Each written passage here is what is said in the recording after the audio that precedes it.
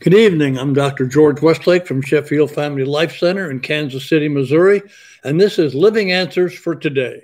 We're here to answer questions about the Word of God to help with problems that you might be facing in the Christian life.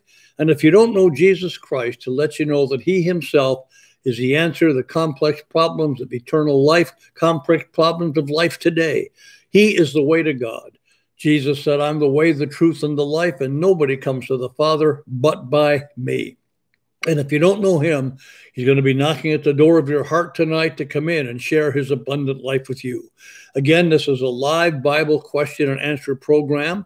A lot of questions have already been sent in by email, but if you happen to be watching this on Facebook, you can and you have a live question tonight, you can actually write it in the comment section of Facebook. And I'm not looking at the screen, but it'll be copied here in the room and handed to me, and we will insert the live questions between the ones that have already been sent in. I love answering live questions. I love answering those that aren't live. I just love talking about the Word of God. You know, when I first got saved when I was 19, when I met Jesus Christ, I'd been religious, been going to church, but I met Jesus Christ when I was 19. And I would come home from work at the General Motors building in Detroit. I was an office boy at the time. I would come home and I would sit down and start reading the Bible. And a lot of nights I got zero sleep. I don't know how I did it. I got so excited just reading this book. It just made me come alive as I read the story of Jesus and then the comments about how to live the Christian life. And I'd never heard it preached. The only thing I ever heard about the Bible in the church I was attending, the pastor would read a few scriptures and say, and now may God add His blessing to the reading of His holy word. That's all we ever heard about it. Heard lectures on fear and pop psychology and that kind of thing. But when I met Jesus Christ and started reading this book, I'd holler at my mother, hey, He walked on water. Hey, He took 5 loaves and 2 fishes and fed 5,000 men beside women and children. And I hadn't been reading a week or maybe 2 weeks till I told my mother, if I read this right, He's coming back. I'd never heard that. And God sent me a good Baptist brother, and I asked him, is He coming back again? He said, yes. Well, I started looking for Him when I was 19 years old. I'm still looking. I'm 88, and He's still coming in such an hour as you think not. And He makes it very clear in His word, you can't set a date. He said, it's not for you to know. We're to live as men and women expecting our Lord. But we see Bible prophecy taking place at warp speed. Many of us have said for years, the mark of the false teacher, the mark of the false God, the Antichrist when he comes on the scene will be something put into the skin. And we've said a microchip for years. And now you notice they're already talking about a microchip to control the pandemic and to keep track of people. It's being talked about on Facebook. Bill Gates and others have a lot to do with it. And the government may be demanding it. And the things that the Bible talked about centuries ago, a lot of them are taking place right now. Now, we're not in the events of the book of Revelation yet, but things are shaping up. And a lot of the events described in Matthew 24 have been happening. And so we'll be discussing some of that. We got some of those questions, but I'm going to go right ahead and start answering the questions. I mentioned last week I didn't get time to answer this one, so I mentioned I'd actually use this one the first this week. It says, can you explain Matthew 25, the 10 versions, the 5 and the wise foolish?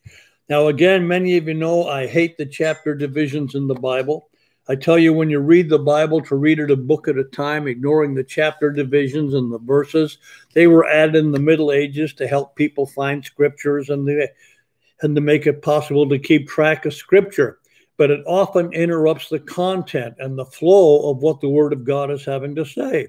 Remember, these originals had no chapters, no verses, one continuous story. And so it's important to reread that. You can't isolate Matthew 25 from Matthew 24. In Matthew 24, the disciples asked 3 questions.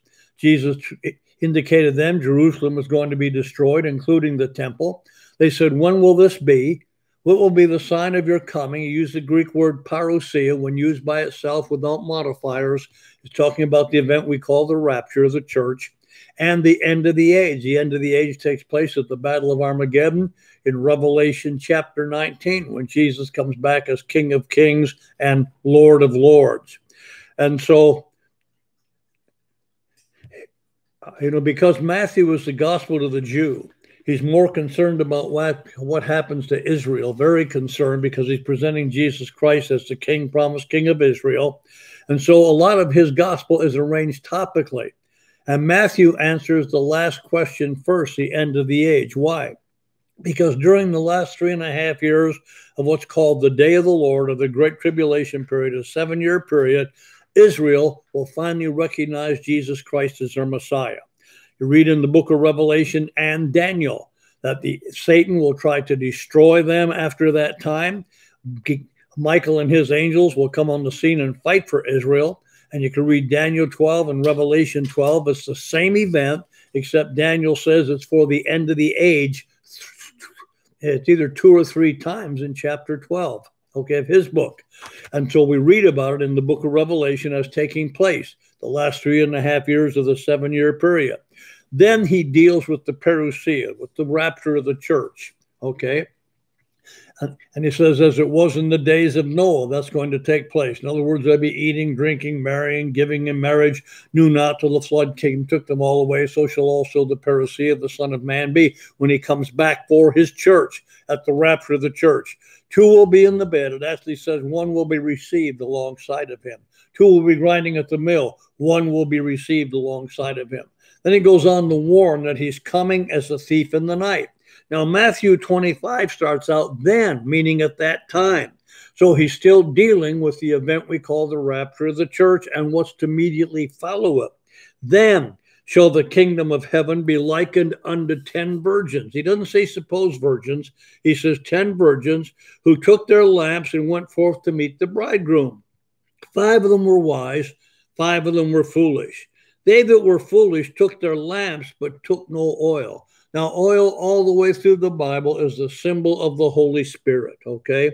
When you receive Jesus Christ, you receive the Holy Spirit. You're born again by the Holy Spirit. The Holy Spirit bears witness with your spirit. You're a child of God. In other words, you know that you're saved, that you met Jesus Christ.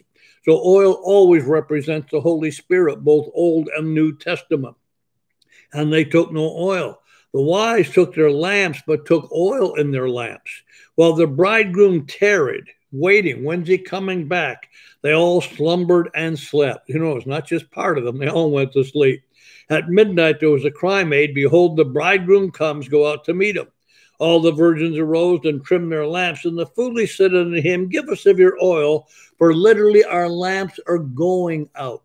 Something had happened to their anointing, the power of the Holy Spirit in their lives. But the wise answered and said, no, lest there be not enough for us and you. Go to them that sell and buy for yourselves. And while they went to buy, the bridegroom came. They that were ready went with him into the wedding. Afterward came the other virgins and said, Lord, Lord, open to us. But he answered and said, I don't know you. Watch therefore, for you know neither the day nor the hour when the Lord is coming. And again, Jesus said it's not for you to know the chronos nor the kairos, how much time is going to pass, nor the appointed time. You receive the Holy Spirit. Now, I'm not a firm believer, if you watch the program at all, in unconditional eternal security. There are too many warnings in the Bible written to Christians about the possibility of walking away from God. And the most often asked questions, when I did this on live television for 24 years, the most often asked question was, can you lose your salvation? That's the most often asked questions I'm getting now. Can you lose your salvation? It's not like, oops, I lost it, but you can deliberately walk away from it. You can be like the prodigal son that said, I'm going to leave my father and house. And when he came back, the father said, this my son was dead and is alive again. The warnings in the Bible. And this is one of those warnings. Why is the Holy Spirit running out? What's happening to them? We're not told. We're told in the letters. The letters that Paul wrote and others are to actually tell us how to apply the words of Jesus to our lives. And he often talks about putting away your former manner of living and putting on the new man, actively cooperating with the Holy Spirit. When you receive Jesus Christ, God doesn't make you a robot. You still have a free will. How do we live for God? The Holy Spirit of God will guide us. And when he talks about as many as are led by the Spirit of God, they're the children of God in Romans chapter 8, he's talking about day by day direction of the Holy Spirit of how to live for God. Now, the Bible gives us direction. The Holy Spirit gives us 24 hours a day direction. If we go to do something we used to do and we shouldn't do it anymore, the Holy Spirit will check us. We still have a free will.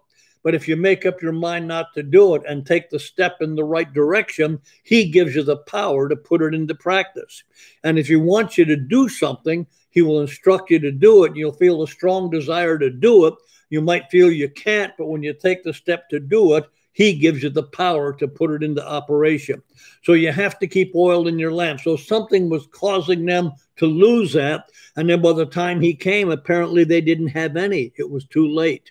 And it's the same way in the Sermon on the Mount. He says there's going to be those that day and say, Lord, didn't we prophesy in your name and do many wonderful works? He said, I never knew you. Why? Christianity is a relationship. And that's what he says here to them. I don't know you. He doesn't say here, I never knew you. He says, I don't know you. Why? Because they had chosen not to keep oil in their lamps, not to have fresh oil, not to keep that anointing and power of the Holy Spirit, not to live as God wants them to live. And again, there's several warnings in the Bible. And God doesn't waste his breath to put a warning. One person actually said these warnings are in the Bible in case it could happen, but it can't happen. Well, God doesn't do things that way. He does give us warning, but the main emphasis of the Bible is if you want to be kept, God will keep you. If you make up your mind to serve God, there's not a situation, not a devil in hell, or a person on earth can stop you from living for God, only you. Nobody else can do that. You have the choice whether you're going to live for God or not live for God. You make up your mind, you can live for God. You make up your mind, receive Jesus Christ. Maybe you've tried before, do it again. Make a commitment of your life to Jesus Christ. He is able to keep you from falling and present you faultless before the throne of his glory. He's able to keep, Paul says he's able to keep that which I've committed to him against that day. But you have to leave it committed to him. You can't pull it back, all right? And so that's the foolish virgins. The Holy Spirit was gone, all right? Now, why is the order of Jesus calling his disciples different in some of the Gospels? Well, Mark's not hardly concerned. He just barely mentions it. Luke doesn't mention it at all. And John actually mentions a meeting that he actually mentions the first meeting with, the first four apostles. He mentions the first meeting about 6 months before he actually called them to follow him. Okay, and that's why it seems to be a different. And he met two of them first, all right, and they decided to follow him. And then he goes by and he sees them fishing a few months later, and he calls them, and they begin to follow him then. And the opening part is in John, where he just gets acquainted with them, but they don't follow him at that time. And you don't have the others being involved yet. And then Matthew and Mark talk about the others a little bit later. Okay, so I wanted to mention that. That's the difference. And Luke doesn't even bother to tell us when. Okay, he doesn't bother to tell us when all that happened. Does Armageddon occur before the 1,000 years? Is Armageddon the last battle to take place? Well, Armageddon is described in Revelation chapter 19. Revelation chapter 19, which is when Jesus comes back as King of Kings and Lord of Lords. That actually is the theme of the book of Revelation, which says, behold, he comes with clouds, and every eye shall see him, and they also which pierced him, and all kindred of the earth shall wail because of him. And John says, even so, come, Lord Jesus. That's Revelation 1:7. That's the primary theme of the book of Revelation. Now, actually, the name of the book of Revelation is the first sentence in the book, the revelation of Jesus Christ. And the word revelation means an unveiling or a revealing. There are 26 different pictures of Jesus just in the book of Revelation. Okay, 26 pictures of Jesus just in the book of Revelation. And here in Revelation 19 is the Battle of Armageddon that talks about the end of the age. And we start reading here in verse 11 of chapter 19 of the book of Revelation. Okay, and I saw heaven opened, and behold, a white horse. He that sat upon him was called Faithful and True. In righteousness he does judge and make war. His eyes are as a flame of fire. On his head were many diadems. He had a name written that no man knew but he himself. And he is clothed with a vesture dipped in blood, and his name is called the Word of God. And the armies which were in heaven followed him upon white horses, clothed in fine linen, clean and white. And out of his mouth goes a sharp sword, that with it he should smite the nations. They shall rule them with a rod of iron. And he treads the winepress of the fierceness of the wrath of Almighty God. And he has on his vesture and on his thigh a name written, King of Kings and Lord of Lords. In other words, you have all the armies of the world that are gathered in the valley of Megiddo. Now, the valley of Megiddo runs for about 70 miles north of Jerusalem. It's the deepest depression on the face of the earth. That's where the Dead Sea is, which is about, it's almost 1,200 feet below sea level. And that depression, the Rift Valley, runs all the way down and cuts across Africa in the middle of Kenya. The longest, deepest depression on the face of the earth. And you can imagine the armies of this world gathered to make Jesus known, blossom out of the sky when he comes back. The very day of Armageddon is going to be known. It's not an unknown day. The rapture of the church is an unknown day. The beginning of the day of the Lord. That's the only two events that we're told come as a thief in the night. We call the rapture of the church and the beginning of the day of the Lord come as a thief in the night. This is the climax, okay? This is the climax of the 7-year period here. And so they know the very day. So the armies will be gathered in the valley of Megiddo to make war against him when he comes back. Have our multi-nuclear warheads, even probably have our satellites aimed that direction. And the only weapon mentioned on our side is the two-edged sword that proceeds out of his mouth. He just has to speak the word, and it'll be all over. Okay, it'll be all over. It'll be done. It'll be finished. And I saw an angel stand in the sun. He cried with a loud voice. This is it's actually a quote from the book of Ezekiel, chapter 39. Cried with a loud voice, saying to all the birds that fly in the midst of heaven, come, gather yourselves to the supper of the great God, that you may eat the flesh of the captains, of the flesh of mighty men, of the flesh of horses, them that sit on the flesh of all men, both small and great. And I saw the beast, that's the Antichrist, and the false prophet. Okay, I saw the beast and the kings of the earth and their armies gathered together to make war against him that sat on the horse and against his army. It just says the beast was taken. Just that simply, all these multi-nuclear warheads in the army, the beast is taken.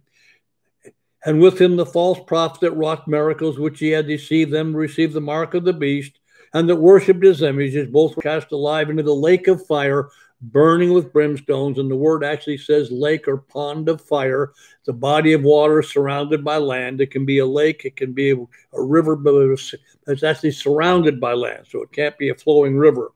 And the rest were slain with the sword of him that sits on the mouth. And then Satan is cast into the abyss for 1,000 years, the bottomless pit, well pit of the abyss.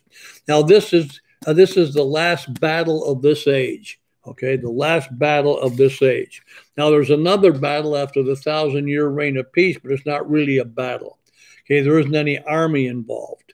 But this is the last one we would call a real battle. Is coronavirus, COVID-19, a pandemic? I got that word wrong, didn't I? Is COVID-19 a pandemic, a judgment from God, a sign of the end of the world? No, not the end of the world, the end of the age maybe, but Matthew 24, let's go back there again. That's what we were asked. Jesus talked about things like this in Matthew 24 when they asked him, and let me start reading. Let me just read. I'll start with verse 4. Take heed that no man deceive you. Many will come in my name, saying, I am Christ. There are many false Christs. They don't say false Jesus. They say false Christ. I've got the answers. And they shall deceive many. You shall hear wars and rumors of wars. Don't be troubled, for all these things must come to pass, for the end is not yet. Nation shall rise against nation, kingdom against kingdom, famine, diseases, and earthquakes in various places. These are the beginning of birth pains, okay? Beginning of birth pains. And he's telling the Jewish Christians here on he's on the Mount of who's in the temple area, okay? They shall deliver you to be afflicted, will kill you. You'll be hated of all nations for my name's sake. And so that's the time. But he says these are the beginning of birth pains.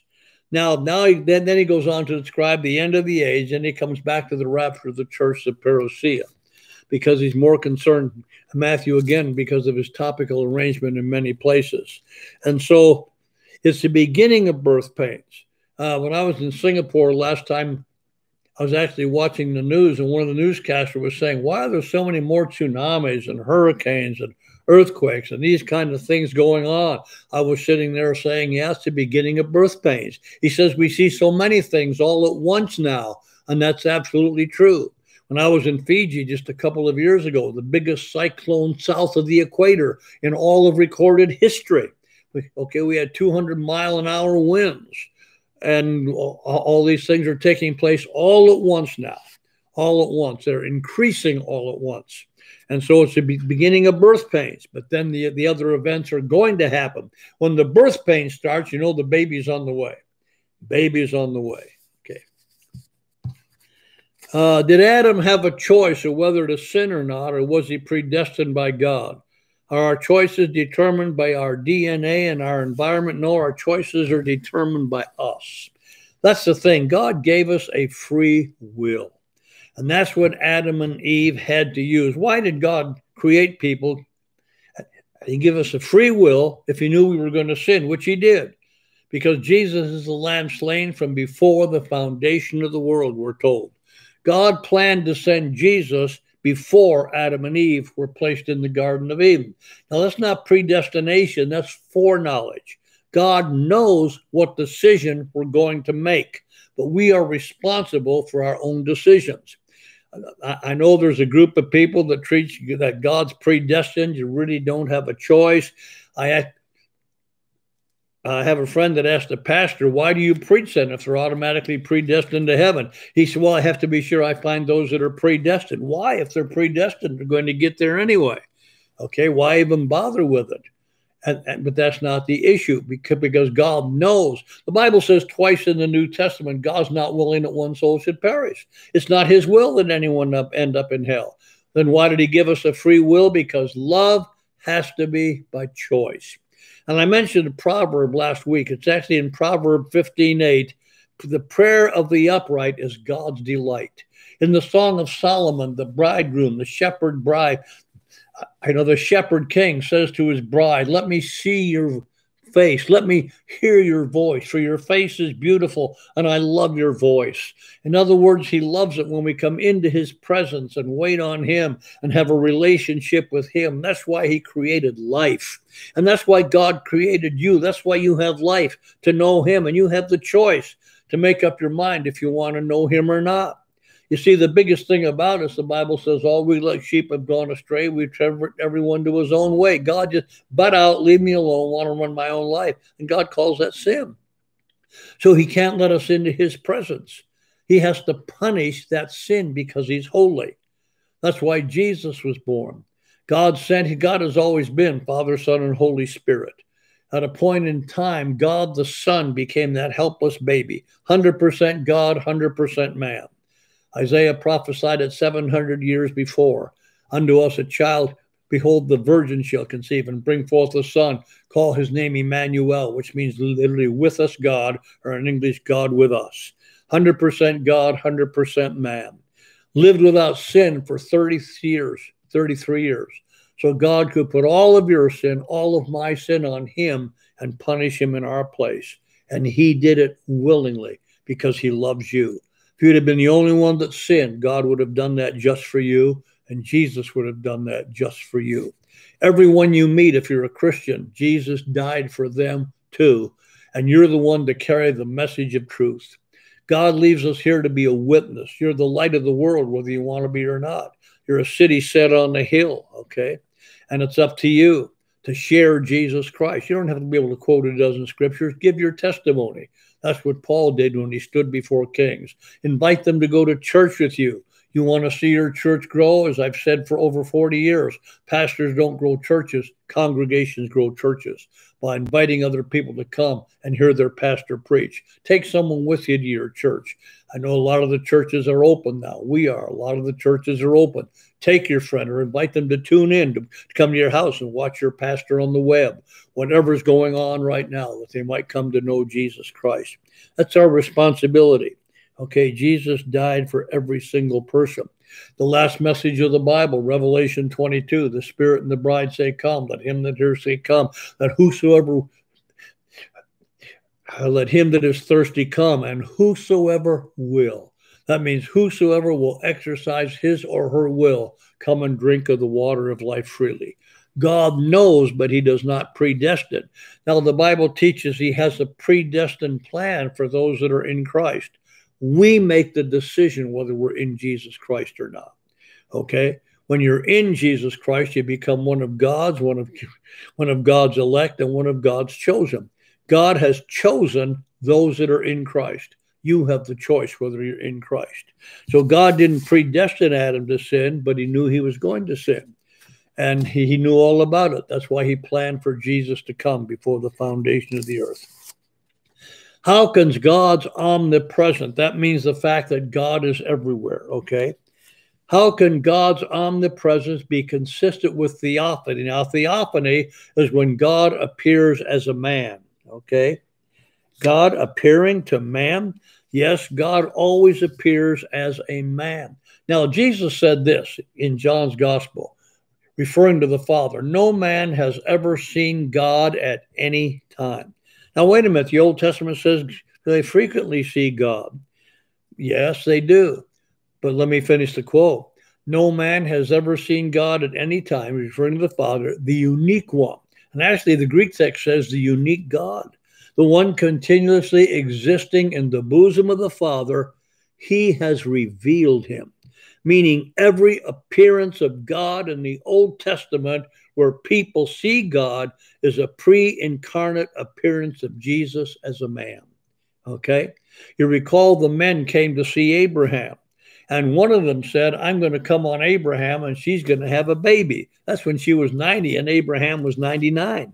She was 89, Abraham was 99. Okay? And an angel can't do that. Only God can give life. Only God can give life. Angels can't do it. And so he always appeared to Joshua as captain of the host of the Lord. He wrestled with Jacob, turned him into Israel, Prince of God. When it was over, Jacob called the name of the place Peniel, the face of God. I've seen the face of God, and my life is preserved. He had. Who had he seen? God the Son. Says God walked with Adam in the cool of the garden. How? How did he walk with Adam and Eve? As God the Son came and walked with Adam. A pre-incarnate form was only temporary each time. But 2,000 years ago, he took permanently, God the Son took permanently the form of a man. When you see Jesus in heaven, he will still be 100% human, 100% God. Resurrected body that could walk through walls. I've told people I can't wait for my resurrection body to walk through my first wall, kind of facetiously. Okay, we just had this one handed in here. What happened to the people that rose from the dead when Jesus rose and walked on the streets of Jerusalem? I wish we knew. Anything I say would be speculation, but let me tell you the alternatives. What the Bible teaches, when people died, before the resurrection of Jesus, they went to Sheol in the Old Testament. In the New Testament, it's called Hades. It's not the grave. It's a place where the dead go when they die. I know the King James Bible, in one place it translates the word Sheol as grave. And it quotes Jacob saying, I will go to my son Joseph to the grave. No, he said, I will go to him to Sheol. He thought Joseph had been eaten alive by a wild animal, and yet he said, I will go to Sheol to him. Now, the equivalent in the New Testament is Hades, all right? And Hades was, Jesus explained it. Story of the rich man and Lazarus, a parable, their story. Rich man and Lazarus, they both died. Lazarus was the guest of honor at a feast. He was in Abraham's bosom, meaning he was the guest of honor at a feast. Recall at the Last Supper, John sat on the right hand of Jesus. It says John was leaning on Jesus' bosom. He was on the right hand of the host of the dinner or the guest of honor at the feast. And And then Lazarus was in Abraham's bosom, and Abraham lived about 2,000 years before that. Okay. And the rich man was in torment in the same place. They could see each other, but there was a great gulf fixed in between. When Jesus died, he said, as Jonah was 3 days and 3 nights in the belly of the fish, so must the Son of Man be 3 days and 3 nights in the heart of the earth. He told the thief on the cross, today you're going to be with me in paradise. And so for 3 days and 3 nights, Jesus was there. When he resurrected, he emptied the paradise side of Hades. Paul says in 2 Corinthians, I knew a man that was brought up to paradise. I knew a man that was caught up to paradise. And that's in 2 Corinthians chapter 12. I knew a man that was caught up to paradise. Paradise had been moved. So those that were in the paradise side of Hades were resurrected. Now, we don't know if they all went to heaven. We know some walking in the streets of Jerusalem after the resurrection of Christ. We're told that in Matthew's gospel. Okay, a lot of the dead people were seen that had died were seen walking the streets of Jerusalem. Now, we're not told what happened to the rest of the people. They probably went straight to heaven then, okay? And then Jesus ascended 40 days later. All right, so we don't know what happened to those that were seen in the streets of Jerusalem. If they happened to ascend when Jesus did, or if they were just seen temporarily and they were caught up, we just don't know. We're not told. So anything we say is speculation. There's no answer given in Scripture. But we're not told they were ever seen again. We're not told any of them were still hanging around. We're just said they were seen walking in the streets of Jerusalem. So apparently, and I'm saying apparently, they were caught up sometime into the presence of God. Now we know now when Jesus said, upon this rock I will build my church and the gates of Hades will not prevail against it. He meant, among other things, that those that know me, and how to become part of the church, by receiving Jesus Christ, not by signing a certificate, okay? By receiving Jesus Christ. And when you receive Jesus Christ, to be absent from the bodies, to be present with the Lord. So the gates of Hades never close around the members of his church. And again, his church is his body, those that have received Jesus Christ. Those that know him are his church, not the organization. Those that know him. It's not the sign over the door, it's the sign over your heart that makes the difference. Okay. And so if I have a heart attack right now, that's why Jesus said, whosoever lives and believes in me will never die. Close my eyes here, open them in the presence of God. Still have life. Still have life. You will too if you know Jesus Christ. Is Romans 7:14-25 describing a believer or an unbeliever? Romans is actually Paul's description of what it means to try to be saved by keeping law. And you can't isolate these verses from Romans chapter 6 and Romans chapter 8. And let me encourage all of you to read Romans 6, 7, and 8 together, ignoring the chapter divisions and ignoring the verse divisions. In chapter 6, Paul makes several amazing statements. One of them is this: you used to be the slaves of sin, now you're the slaves of righteousness, okay? You used to be the slaves of sin, now you're the slaves of righteousness, okay? Then in chapter 7, he starts out saying this: don't you know, brethren, I speak to them that know the law. That's verse 1. How the law has dominion over a man as long as he lives. Now, don't stop reading there. That verse has been misused. For the woman that has a husband is bound by the law. Now, he's talking about people trying to live by the Old Testament law. She is bound by the law to her husband as long as her husband lives. If her husband be dead, she's loose from the law of her husband. He goes on to explain, if she be married to another man, according to the law, she'd be called an adulteress. But if her husband be dead, then she's not an adulteress. And then the conclusion of this argument is verse 4. Wherefore, my brothers, we are also become dead to the law by the body of Christ, that should we be married to another, even to him who was raised from the dead, that we should bring forth fruit unto God. So he's saying you're no longer under the law. Now he goes on to explain what happens when you try to live by the law. And notice verse 5. I'm not going to take a long time on this. It would take the whole rest of the time. When we were in the flesh, past tense. Romans 8 is going to say you are not in the flesh, but in the spirit, if the spirit of Christ lives in you. That's why you must take 6 and 8 together. Paul is describing his life as a man trying to be saved by keeping law. When we were in the flesh, the motions of sin, which were by the law, were working in our body to bring forth fruit unto death. So he describes trying to live by keeping the law. And basically what he says is the things I want to do, I can't do. And the things I know I shouldn't do, I do. I'm absolutely powerless. Oh, I'm carnal. I'm sold under sin. What does it mean to be sold under something? To be the slave to it. And Paul has already said in chapter 6, you are no longer the slave of sin. So he's talking to people that are trying to be saved by keeping law. You can't be saved by keeping law. As the book of Galatians says, to be saved by keeping law, you have to keep it 100%. And that's only one person ever lived that did that, and that was Jesus. If you broke one part of the law, you're a lawbreaker. If you ever sassed your parents, you're a lawbreaker. If you ever didn't put God first in your life, you're a lawbreaker. If you ever told a little itsy-bitsy, teensy-weensy lie, you're a lawbreaker. And I could go on and on and on. You got to keep it 100%. You can't. You're under the curse of the law, it says in Galatians. Christ became the curse for us on the cross of Calvary. Bore the curse of the law. Okay, that was on everyone. And so he goes on to say, well, with my mind I serve the law of God. In other words, I know what I should do, but my flesh I keep serving the law of sin. But then you get to Romans 8. What the law couldn't do in those weeks through the flesh. The law said don't, but gave me no power to quit.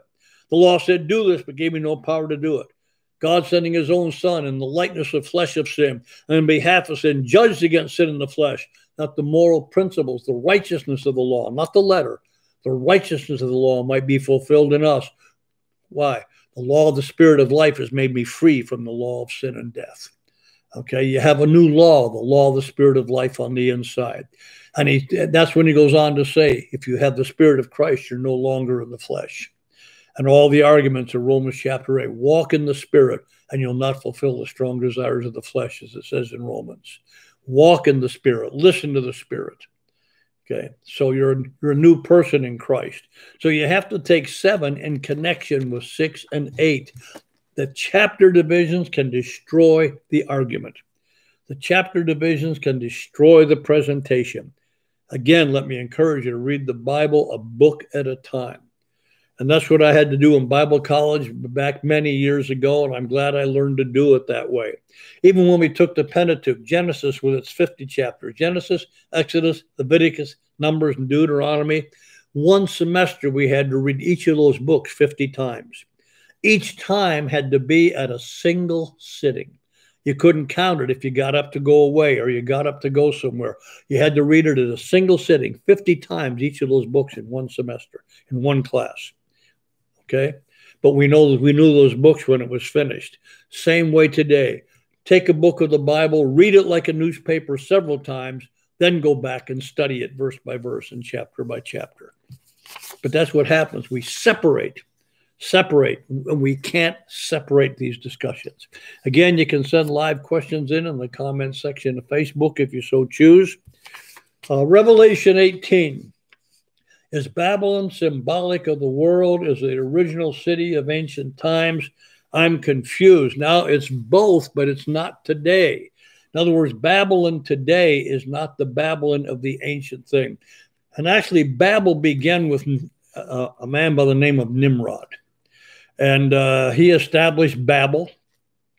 And he established it, how does it say? Literally in your face, God. He indicated he was a hunter. I'm a hunter in your face. I'm a hunter before God, meaning a hunter in your face. And he actually established, he actually established what was called Babel in the book of Genesis.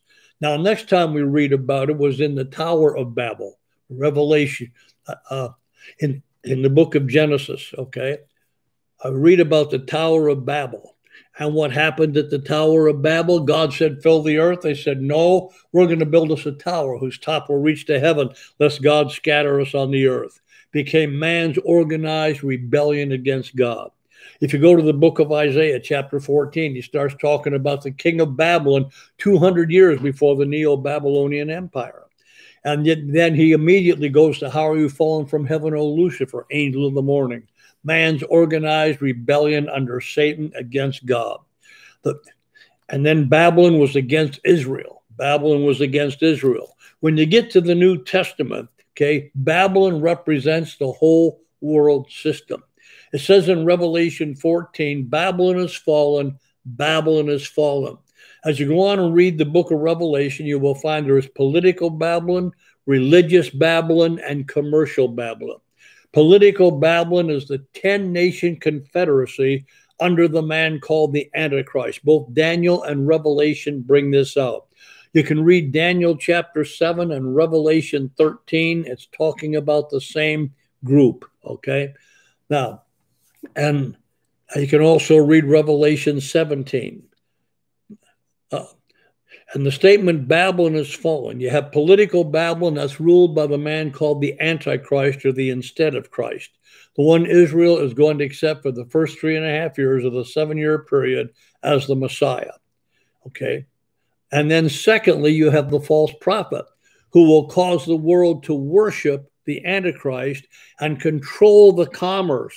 The false prophet is the religious system. And in order to be able to buy or sell, you have to receive from the religious system the mark or the name or the number of the beast. Now, the mark of the beast is a schisma, in or under the skin. Okay, you're talking about the chip, the mark of the beast, okay, when he comes on the scene. But it's connected with the worship of the man called the Antichrist. All right. It's not the mark itself, it's the purpose for the mark. Purpose for the mark. And you have that. And then you have commercial Babylon, the buying or the selling, the world monetary system. In Revelation 17, religious Babylon is destroyed. In Revelation 18, commercial Babylon is destroyed. The whole commercial system of the world falls apart. And in Revelation 19, I've already read the Battle of Armageddon, political Babylon is destroyed. Babylon is destroyed. Babylon is destroyed. Jesus Christ comes on the scene to rule as King of Kings and Lord of Lords for the next 1,000 years. Now, why would Jesus rule on earth for 1,000 years? To fulfill the promises God gave to Israel, to complete the promises of the Old Testament. I remind you, the prophecies of the Old Testament are like skyrockets. They go bam, bam, bam, here, there, everywhere. It takes the New Testament and the book of Revelation specifically to put them all together. The book of Revelation puts these prophecies all together, where they belong, and the order that things are going to happen. Without the book of Revelation, we would not know how it's going to end. It's impossible to put things together without the book of Revelation. And I think a lot of the false teaching is because people try to do it without the book of Revelation. It's chapter 66 of God's story. That's why I called my latest book chapter 66. And it's written very simply. I wasn't planning on saying anything about it, but had to have a lot of questions that seem to do with that area. I actually started as a serious student of Bible prophecy when I was 23 or 24. I'm 88 now. I've been studying it seriously, taught the book of Revelation in colleges all over the world. And I'm a firm believer that what God says is what's true. I have no apologies for believing the word of God from cover to cover. And the book of Revelation puts prophecy together. And this is the way I teach the book of Revelation. It isn't like a textbook that examines all the different viewpoints and all the different ideas. It puts the prophecies of the Old Testament where they fit into the story of the book of Revelation. And I've tried to write it simply. It follows the outline of Revelation. Okay, it follows the chapters of Revelation. And it's called Chapter 66, The Revelation of Jesus Christ Simply Explained. It's available on eBay. And I really appreciate the comments I've been getting about the book from scholars and also from pastors and various other people around this country and actually around the world. And it's available on eBay. And I guarantee you'll understand the book of Revelation if you use that, but you need to read the book of Revelation several times and then take the textbook and go through it chapter by chapter. It's not technically a textbook. I'm a pastor, and I've been a pastor for the majority of 60 years of my ministry. And there's a lot of inspirational stuff in it that God has given me, a lot of practical application of the truths there. I can't do that. I mean, I can't write without doing that. I can't talk without doing that. Some people have said I almost start preaching sometime on this program, and that's not the intent of it, is to teach, but I get carried away sometime with this truth. Do we see the Antichrist before the second coming? Now, let me explain. The second coming is not a biblical phrase. It's not a biblical phrase. That's a phrase of theologians. Jesus comes first for the rapture of the church. They're caught away. The Antichrist makes his appearance, and the 7-year tribulation. We will not see the Antichrist until after the rapture of the church. Now, if you read 1 Thessalonians chapter 4, Paul gives the outline, and I'm not going to go into great detail, but he actually says, I don't want you to be ignorant concerning those that sleep through Jesus, that you sorrow not as others which have no hope. If we believe that Jesus died and rose again, them that sleep in Jesus will God bring with him. In other words, those that have died are in the presence of the Lord.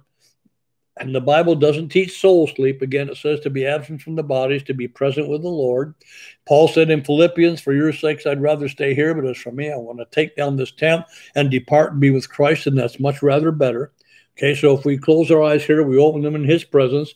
Jesus died for the whole person, body, soul, and spirit. So those that have died in Christ, he's coming back, and they're coming with him to pick up a glorified body. Now, goes on to say, the Lord himself shall descend from heaven with a shout of command, with the voice of the archangel, with the trumpet of God, and the dead in Christ shall rise first. Then we which are alive and remain shall be caught up together with them in the clouds to meet the Lord in the air. So shall we ever be with the Lord. Wherefore comfort one another with these words. By the times and seasons, brothers, you have no need that I write unto you. For we know the day of the Lord will come as a thief in the night. And Jesus said in Matthew 24, the parousia, the rapture, will come as a thief without warning. Okay? And the day of the Lord will come as a thief in the night. When they shall say peace and safety, then sudden destruction comes upon them, as travail upon a woman with child, and they shall not escape. And he goes on to say, God has not appointed us to wrath, but to obtain salvation by our Lord Jesus Christ. And again, I hate the chapter division. I quoted from 4 and 5 of that. And that's in 1 Thessalonians, which was Paul's first letter. Now, not long after that, the persecution, by the Jews of the Christians was going on, and there were some Romans supporting. And actually, the main Roman persecution came later. The initial was from the Jews. And reading 2 Thessalonians, they thought that this was the day of the Lord. They thought they'd missed the parousia, the catching away. And someone said, what we're going through is the day of the Lord. Oh, what happened? We missed the parousia. And apparently someone even sent him a letter and signed Paul's name to it. This is the day of the Lord. And he said, I beseech you, therefore, brothers, by the parousia, that's the rapture, the coming of the Lord. I beseech you, therefore, brethren, by the coming of the Lord, and by our gathering together unto him, is what's take place at the rapture, that you stop being shaken in mind or troubled, neither by spirit, nor by word, nor by letter supposedly from us, that the day of the Lord is here. That day will not come till the apostasy and the man of sin makes an appearance. The word there is revelation. He will be like a sudden revelation on the scene. When? After the parousia. And I'm not going to the whole description there, but what he is saying is the fact that you don't see the man of sin, the Antichrist, means you haven't missed the catching away. In the book of Revelation, the simple outline, he outlines the church in chapter 2 and 3. In chapter 4 and 5, the church is in heaven. The man of sin makes his appearance in Revelation 6:1. Okay, he's the one that comes up. He comes under the first seal when Jesus starts opening the 7-seal book. Okay, he's coming.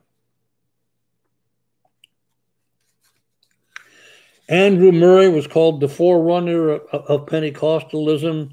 In your opinion, what is his writing? Well, I haven't read any of his stuff for probably 50 years. He had some good points. You have to read anybody's writing. Read it with an open mind, but also read it with scripture in mind. And I don't really, to be honest, I actually read his material so long ago. I actually don't remember the arguments, but I know he was highly respected by a lot of people. Should we take injections for the COVID-19? I think that's between you and your doctor and you and the Lord. I think it depends on the opinions of people. I'm 88. I don't take injections for anything like that. The only time I've ever had the flu was when I took the flu shot. I haven't had a flu shot in years and years and years. I've only ever had the flu shot 3 times, and I've had the flu 3 times. So I don't take it personally, but I'm not going to give other people medical advice what to do. Okay, I just won't do that. I appreciate the question. I know a lot of people are having trouble with this. The implant that they're wanting to give people, and the microchip, and they can keep track of you and all kinds of things like that with it. Well, they can keep track of you if you have a cell phone anyway, and who doesn't have a cell phone nowadays? And so they can keep track of you anyway. But a lot of people are afraid of the chip. It's not the chip itself. There will be a chip in connection with the Antichrist, but it might be that by that time we're already used to a chip. Okay, we're already used to a chip because that part doesn't seem to arise until close to the middle of the tribulation period, close to the middle of the 7-year period. So this may be a forerunner just to get us ready for what's going to happen eventually, because the devil can read the book too, can read the Bible too. And God's in control, folks. God's in control. We don't have to get upset or worried. Like one author said, he's not wringing his hands over the pandemic. Okay, he knew all this was going to happen. He's in control. He's able to heal, by the way, able to heal. And so God will take care of us. I personally will not get a chip, okay, but I'm 88 years old, and I don't know what all is going to go on. And so make it a matter of prayer, but don't get involved in any kind of worship with it. But I think it has to be connected with the worship of the Antichrist to be something that will, that God is against. Does God's promise to Joshua and Israel in Joshua 1:9 apply to us? I don't think the word for word promise, but the principles are still the same. And you can read, let me turn over to Joshua 1:9.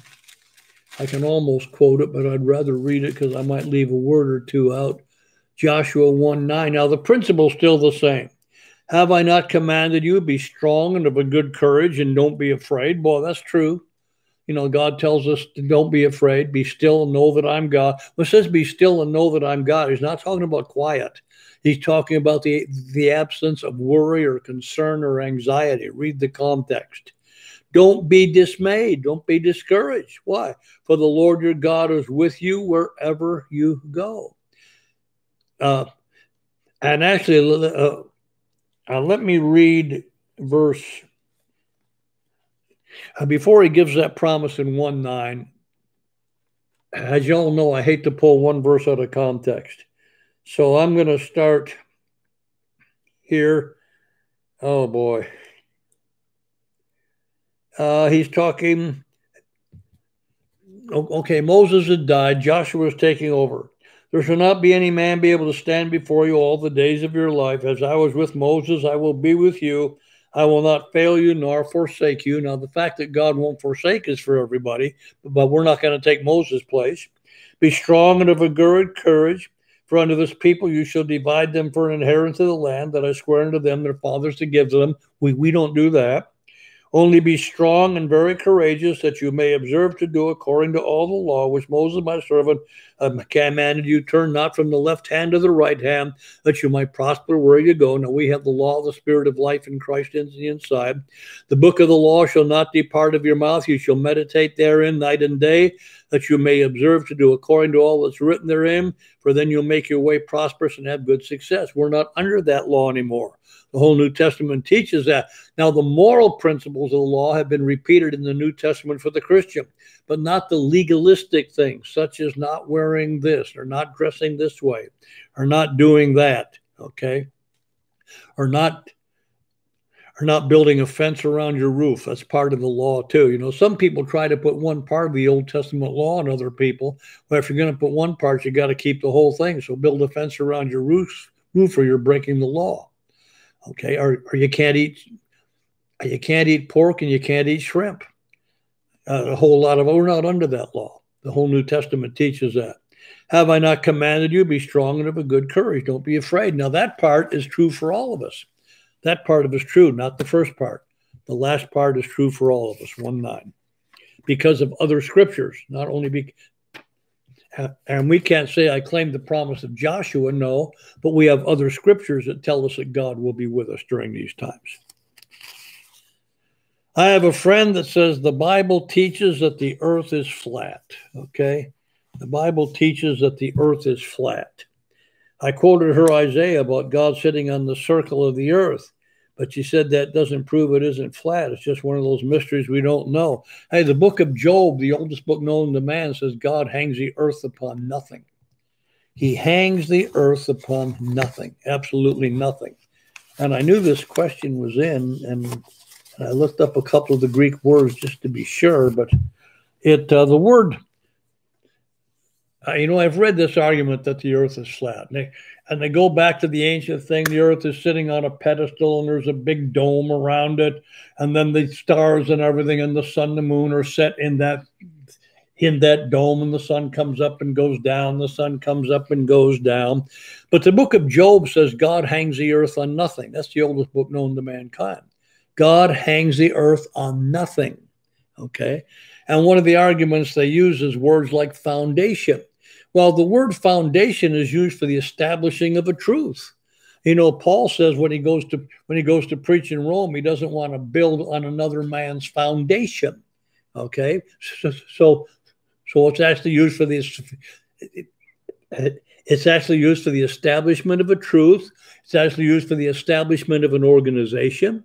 It's actually used for the beginning. And one of the words translated foundation is to throw something down. Okay, remember the word is kata, and my mind just went blank. To cast it down. And the casting down of the earth, the beginning of the earth, okay? It doesn't mean the earth is sitting on a foundation. Now, the Bible does use foundation. Other foundation can no man lay than that is laid, which is Jesus Christ. Context determines the meaning of the word. But then I was reading one of the discussions, and one of the discussions of people that claim the earth is flat. Number one, they say no matter where you go, you can see the North Star. No, you can't see it in the southern hemisphere. You can see it till you give it 1.5 degrees south of the equator. Then you can't see the North Star anymore. You can see the North Star anywhere in the northern hemisphere because it's utmost north. You can see it. And when you get about 1 degree south of the equator from a high mountain, you can see it still. But you get a little further south of the equator, you cannot see the North Star. Why? Because the earth is round. And they're saying, well, it's some kind of a conspiracy to prove. What conspiracy makes a difference whether the earth is flat or round? Doesn't make any difference, okay? Because the conspiracy will still come up. I read a book trying to talk about a conspiracy with aliens. And because proving the earth is round, even taking pictures. No. God is using earthly language to explain. He uses the word foundation of the earth, the founding of the earth, the founding of the church I pastored for many years. Okay, the founding of America, 1776, the founding of America. The word foundation is used the same way. The foundation of our government is the Declaration of Independence and the Constitution of the United States. That's the foundation of our government. And that's the word foundation is used.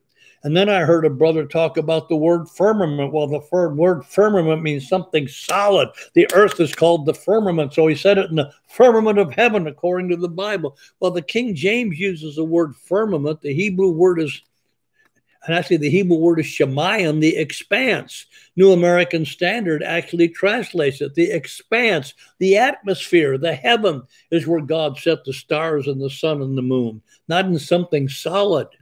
And they make a big issue out of some of the words and some of the language. And it doesn't make any difference if the earth is flat or round. But clearly, science is not wrong there. The earth is round. And again, Job says God hangs the earth on nothing. It's not sitting on a pedestal. And the word firmament is not anything solid. It's shemayim, the expanse. And as I've explained when I talk about the flood, when God created the earth, he separated the waters above the expanse from the waters below the expanse. I'm going to use the word atmosphere instead of expanse. Okay? And God took a bunch of water and he put it all the way around the earth above the atmosphere. Now, what happens when water gets too high in the atmosphere? It crystallizes. So the whole earth was like a giant hothouse surrounded by this crystal. When the flood came, the fountains of the deep burst forth, including earthquakes, and God opened the windows of heaven, and all that water came crashing down, which would mean the poles would instantly freeze in the North and South Pole. That's why they have found elephants frozen in ice with fresh grass in their mouth. Instantly frozen, instantly frozen. Okay? And then when God got rid of the water, the Psalms indicate God lowered the water basins and raised the mountains. Again, tremendous earthquakes, accounting for all the so-called geological ages that they find. Imagine the earthquakes to get rid of all this water as God raised the mountains and lowered the water basins all over the world. It wasn't a local flood, it was worldwide. And so the earth is round. The earth is round. The arguments are misusing language. Misusing a word means what it means in the context where it is. The foundation of the world. Jesus Christ is the lamb slain from before the foundation of the world. Okay? Before the world was started. Before the world was started. And make an issue out of things that aren't. I just hate to see people misuse the word. What is the abomination of desolation, and what are the main points to encounter preterism? To counter the abomination of desolation, okay, is spoken of by Jesus, but it's spoken of by Daniel first. Daniel talks about the abomination that makes desolate, and Daniel's prophecy was actually fulfilled by a man by the name of Antiochus Epiphanes. Let me turn over here to Daniel.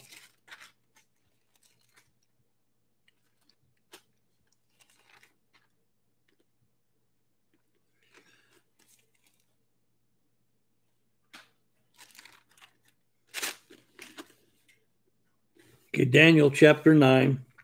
In the first year of Darius, the son of Ahasuerus, the seed of the Medes, was made king over the realm of the Chaldeans.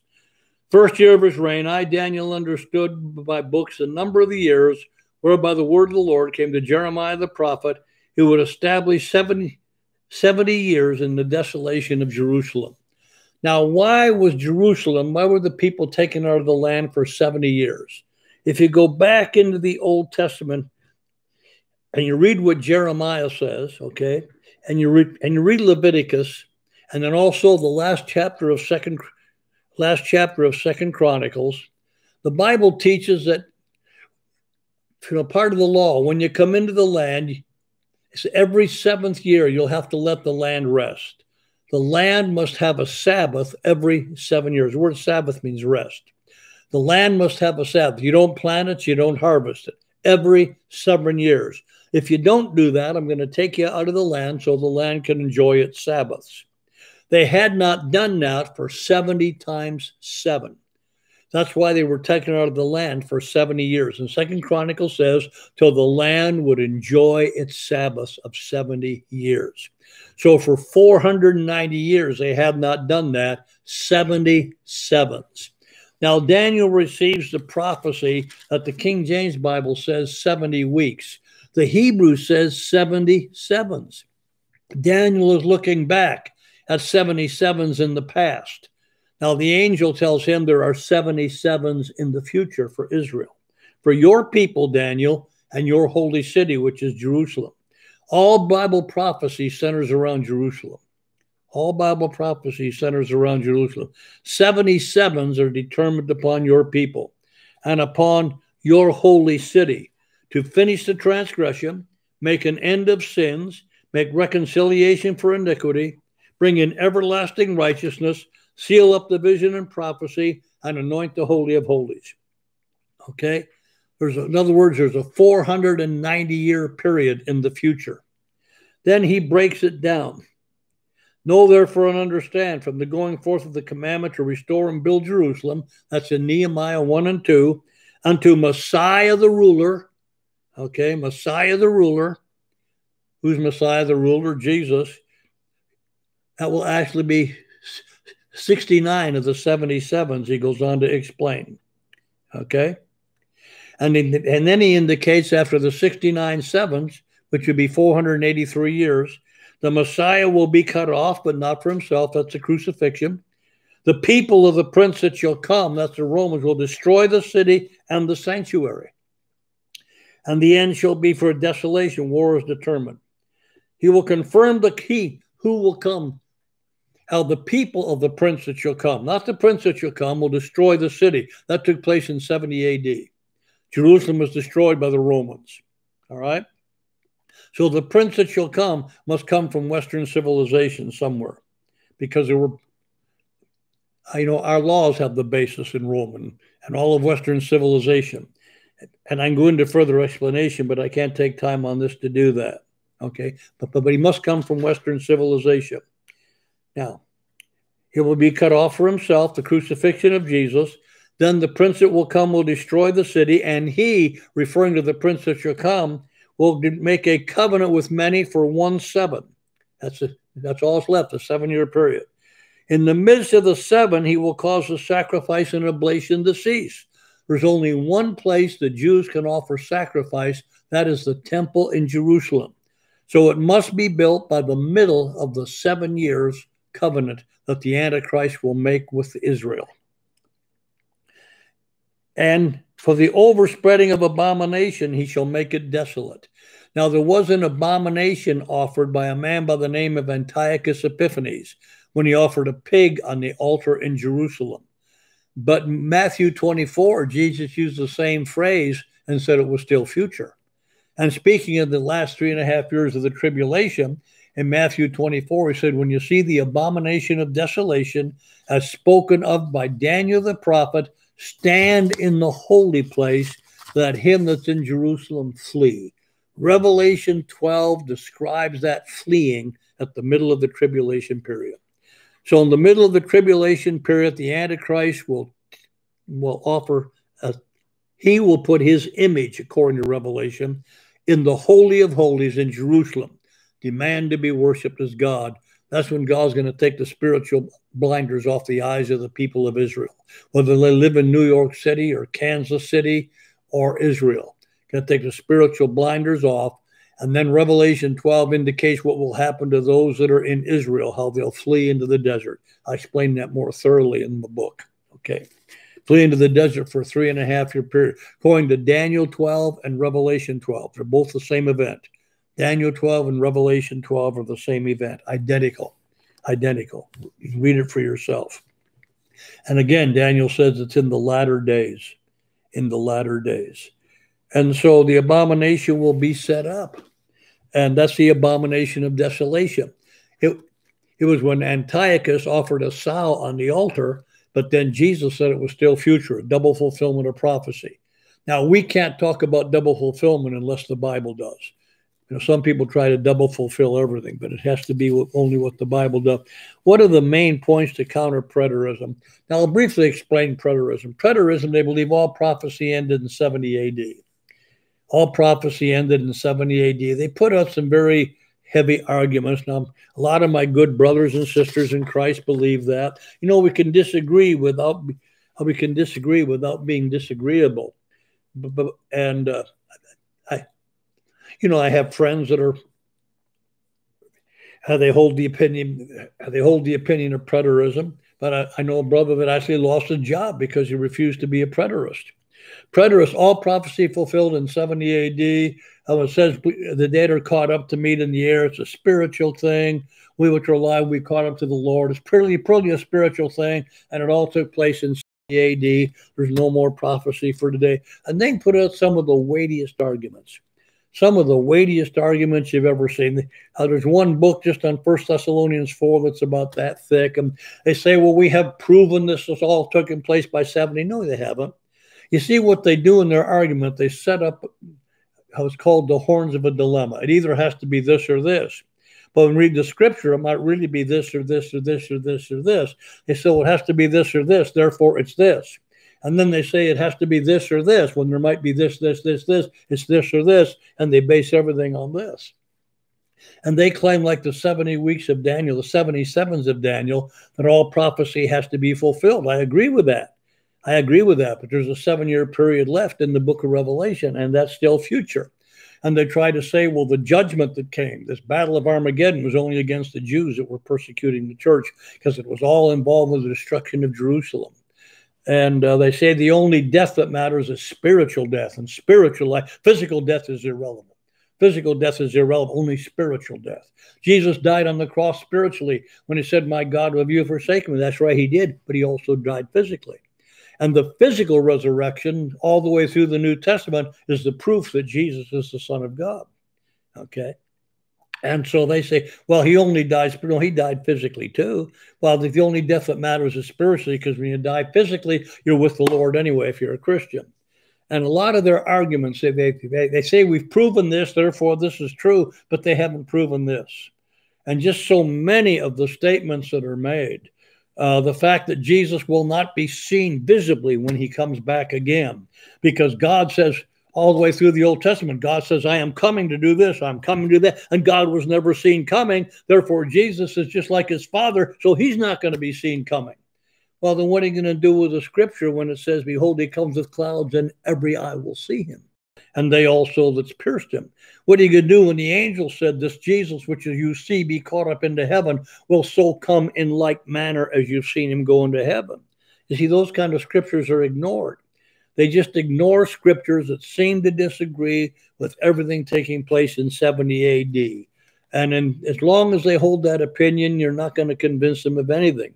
Good people, love the Lord, have a relationship with him, but I think it is the most wrong interpretation of the book of Revelation and prophecy possible. And the way I see the biggest fault of it, they interpret the New Testament by scriptures from the Old Testament, instead of letting the New Testament interpret the Old. The New Testament, remember, is the completion of the story. And I still agree with the statement, and most Bible scholars agree with the statement. The new is in the old contained. Every truth in the New Testament is taught in the Old Testament in a different degree, because the New Testament puts the finishing touches on it, but the old is by the new explained. And you can't explain prophecy, how it's going to end, without the book of Revelation. And the book of Revelation puts it in order. So you do not interpret the book of Revelation by the Old Testament. You interpret the prophecies of the Old Testament by the book of Revelation. Okay? So you interpret the old by the new, not the new by the old. And I think they have it reversed. Good people that love the Lord. Okay? The tribulation period is for the Jews, but if a Gentile comes to Christ after the rapture and dies of something other than taking the mark, will they still be saved by grace? Absolutely. People will be saved by grace all during the Great Tribulation period. You know, you read about the white-robed multitude in Revelation chapter 7. And the messenger angel asked John, who are these and where do they come from? And John said, you know. He said, these are those, and he uses the present participle, these are those continuously coming out of the Great Tribulation. And it emphasizes the Great Tribulation, the great one, continuously.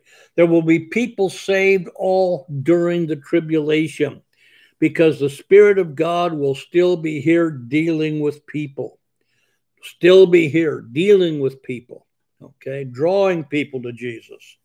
And people will be saved. The 144,000 of Israel are sealed in Revelation. 12 times 12, the perfect number, actually called the remnant in the Old Testament, and also in Romans 9, 10, 11. Paul refers to the remnant of Israel who will accept Jesus Christ as Savior. And by the way, you must read Romans 9, 10, and 11 together. You can't read one of those chapters without the other two. Paul actually interrupts his arguing to talk about God's plan for Israel in the future, to let us know that God's not finished with Israel yet. And he's very strong in Romans 9, 10, and 11. And then he goes back to his discussion in 12:1 when he says, therefore, in Romans 12:1, that goes all the way back to the end of chapter 8, because he interrupts it with a discussion of God not finished with Israel yet. And so, yes, people will be saved all the way through the tribulation. Whosoever will call on the name of the Lord will be saved. and there will still be people that know the truth, and the Holy Spirit will still be dealing with people.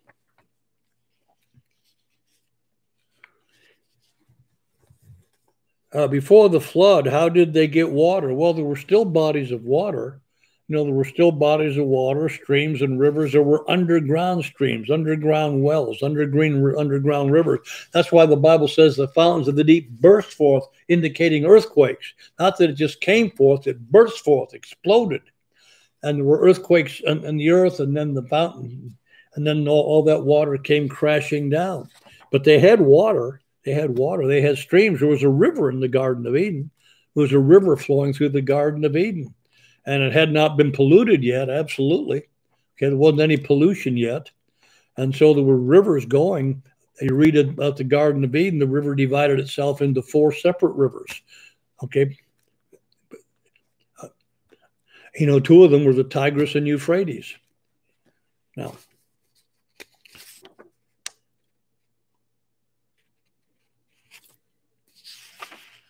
can you tell us about the prophets in Revelation? Well, we don't know much about them. They're just 2 Old Testament style prophets.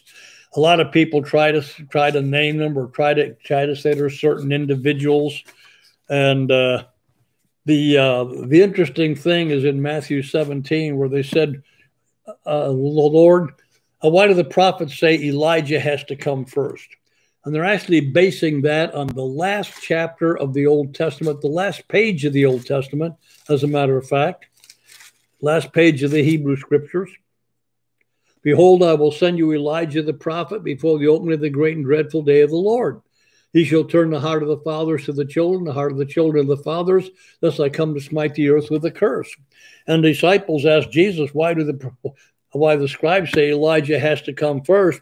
And Jesus said, Elijah shall come, future tense, but I say unto you that Elijah has already come, and they've done to him what they wanted to do. And it goes on to explain that they knew he was talking about John the Baptist. John the Baptist fulfilled that scripture, Jesus is saying. Now, how did John the Baptist fulfill that scripture? You go back to Luke, okay, when John the Baptist was born, Luke's chapter, and the angel Gabriel told Zacchaeus, I'm stammering. The angel Gabriel told Zacharias, he, John, will go before him, referring to Jesus, in the spirit and power of Elijah. Didn't say he's Elijah. In other words, he is the Elijah for this day, the spirit-filled Old Testament style prophets. John the Baptist has been called the last of the Old Testament prophets. Well, there are 2 more, the 2 witnesses in the book of Revelation. They will witness for 3.5 years. The Antichrist will kill them after he's killed and resurrected. Their dead bodies will lay in the streets. People are going to give gifts to one another, thinking they caused the first 3.5 years of all the problems that the earth has been having. And then they're raised up and caught up to heaven. And they finally realize it's God doing all this. And so they're just 2 Old Testament style prophets. There's a false teaching. It will have to be Enoch and Elijah, because neither one of them died. And the Bible said it's appointed on the man who wants to die, and after death, the judgment. Well, what about the saints that are raptured at the rapture of the church? None of them are going to die. Millions of people aren't going to die. So why do Enoch and Elijah have to come back and by? They don't. How do we know they don't already have their glorified bodies? We don't know that. We don't know what happened at the resurrection of Jesus. And so, maybe when they were caught up to heaven, they got glorified bodies. We don't know. But they don't have to come back and die any more than the raptured saints have to die. And so and I was taught that when I was first saved. It has to be Enoch and Elijah. No, just 2 old-style prophets. And actually, they have the power of Moses and Elijah, if you read about the powers that they have. And that's in Revelation chapter 11. Can you talk about the 7 seals? Well, the 7 seals would take about an hour. I can talk about part of them. You have to understand what the 7 seal book is. Let me look. I think I'll start with that next week. I don't really think I'll have time, and I don't want to ignore those that sent these questions in ahead of time. But let me see how I can do with these. What is the tablet theory of Galatians?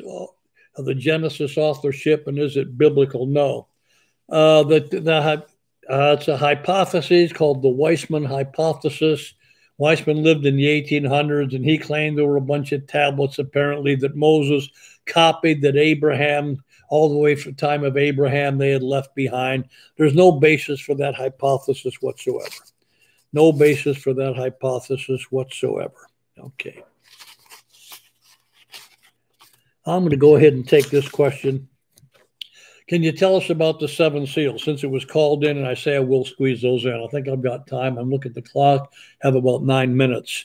What you see is the seven-sealed book in the book of Revelation. Now, let me remind you, a seven-sealed book in the Bible is a scroll. And in Revelation 4, John is caught up to heaven. He sees God sitting on the throne, and he sees the four living ones, and he hears the multitude of angels. And he sees God sitting on the throne with a seven-sealed book in his hand. And the Bible says a strong angel cried, "No man in heaven or earth is worthy to take the seals and take the book and loose the seals thereof." And John said, "I wept much. I cried much." Because why? No man could open the book. What's the importance, John? John understood what this book was by its nature. It was written on the inside and on the backside and sealed with seven seals. So it was closed up. What's on the inside could not be seen, and what's on the backside could be, because it was on the outside. And John understood that this was an Old Testament mortgage deed.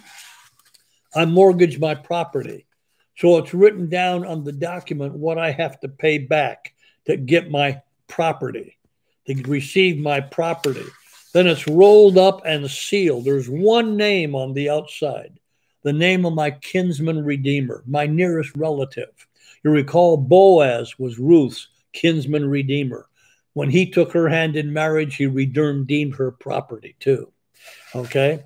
And so John understood what this was. This is an Old Testament mortgage deed. What was mortgage? You read the second chapter of Hebrews where Jesus is compared with Adam. God put everything under Adam's authority. Everything, all creation. Okay?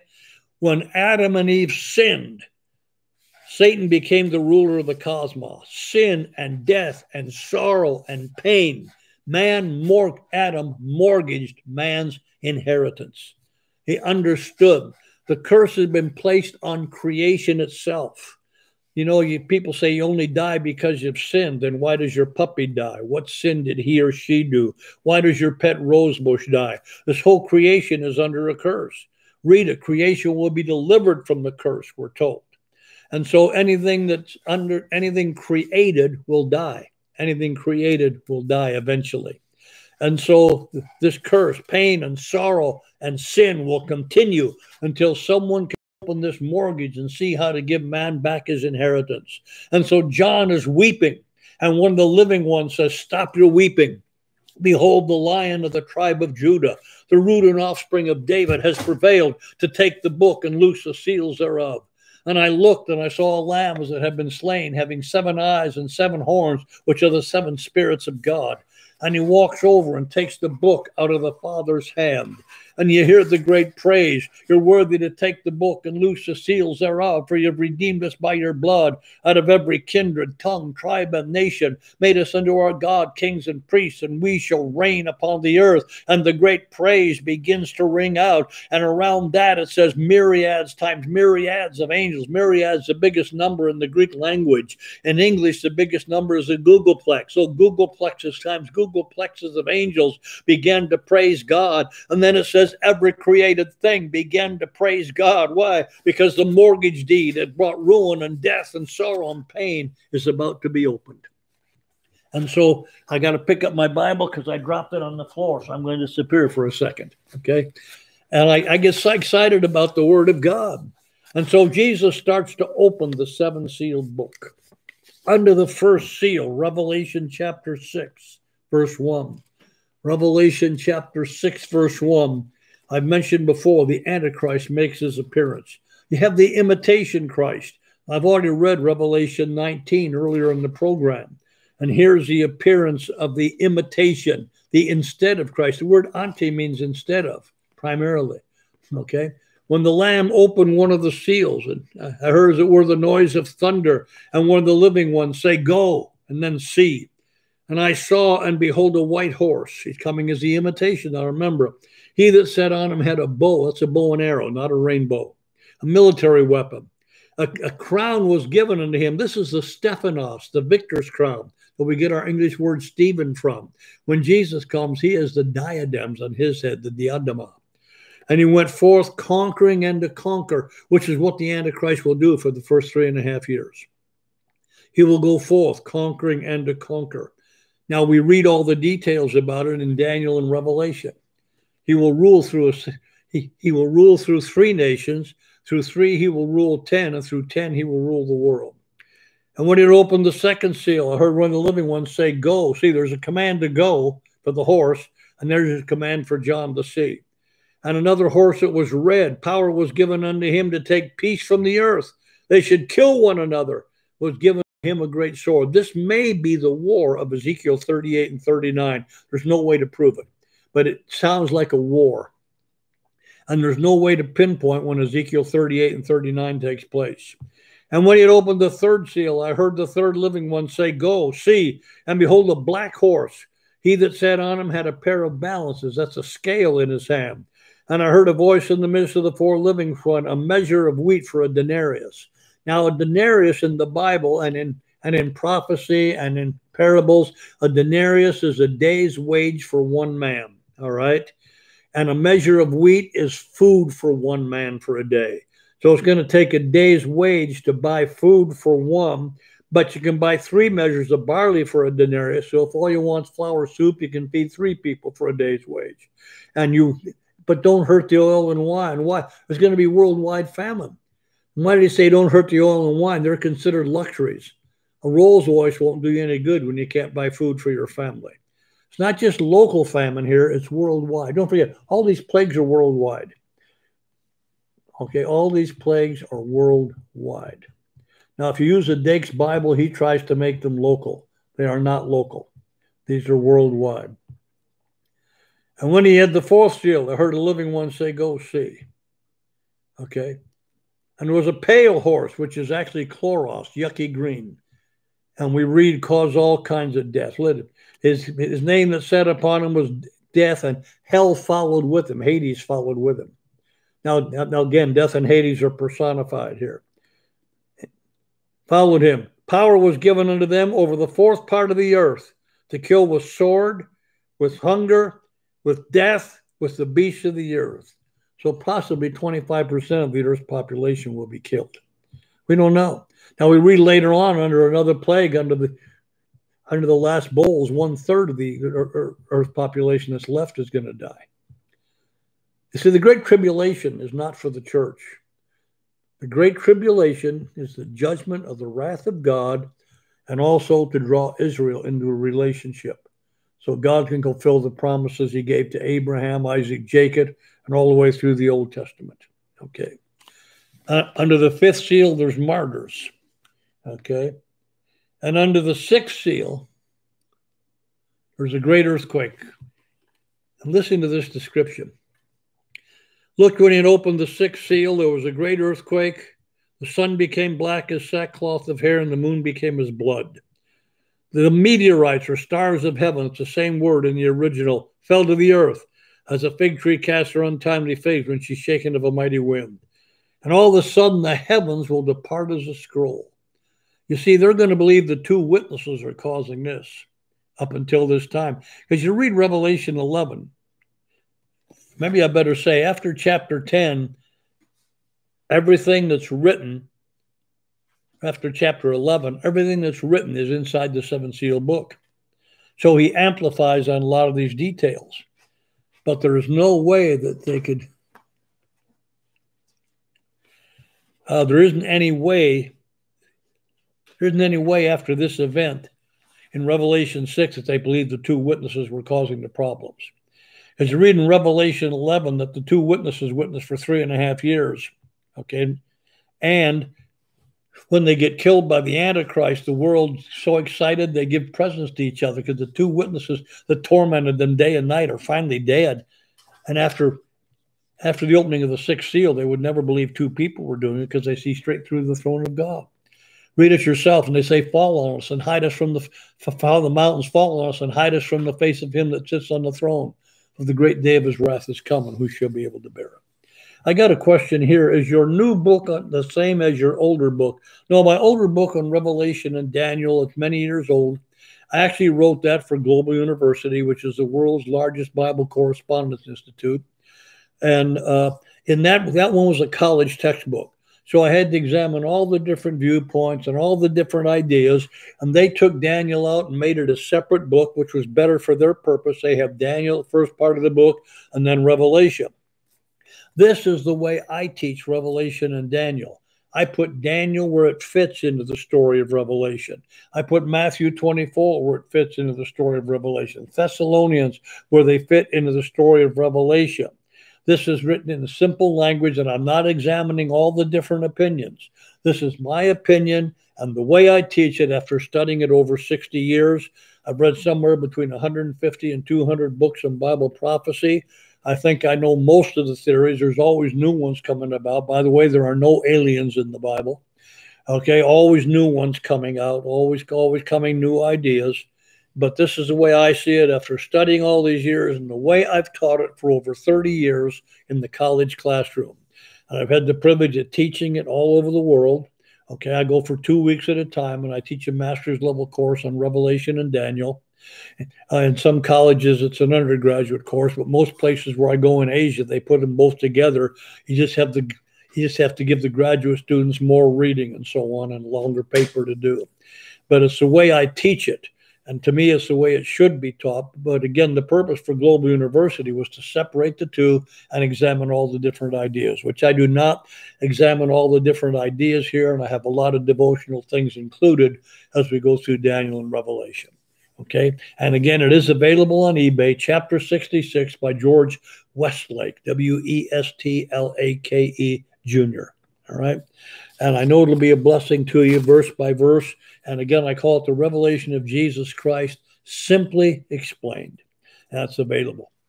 I can't close without asking, do you know Jesus Christ? What if he comes back today? What if you step into eternity today? Do you know Jesus? None of us have a promise for tomorrow. Okay? He might come tonight, might not come for years, but prophecy is being fulfilled at warp speed. Who's he coming for? Those that know him. You recall what he said to the end of the Sermon on the Mount to those that he has to send away? I never knew you. He said to the 5 foolish virgins, I don't know you. Not that I don't know about you or I never knew you. I don't know you. How do we know? How does he know us? But when we receive Jesus Christ. So if you need Jesus Christ, just pray this simple prayer. And I've seen people lives change just praying this prayer at a funeral as a group or in a church service. Just pray this simple prayer. Dear Father, I know I've sinned. I ask you to forgive me in Jesus' name. Lord Jesus, come into my heart and be Lord of my life. I give you my life. I give you everything I am, everything I hope to be. Save me right now. I receive Jesus Christ as my Lord and Savior.